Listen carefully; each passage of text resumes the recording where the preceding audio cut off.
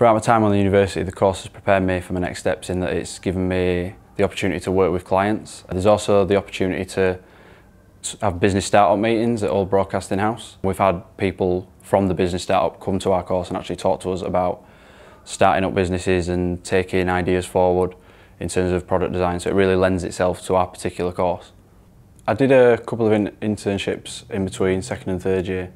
One was based in Doncaster for a web design and marketing agency, and the other was through the university job shop. I found the facilities very useful, using the model making workshop, which sort of caters for all the courses, especially in this faculty of arts, as well as photography studio and digital print, which are extremely useful for presentation work and sort of laying stuff out and refining everything when you hand it in.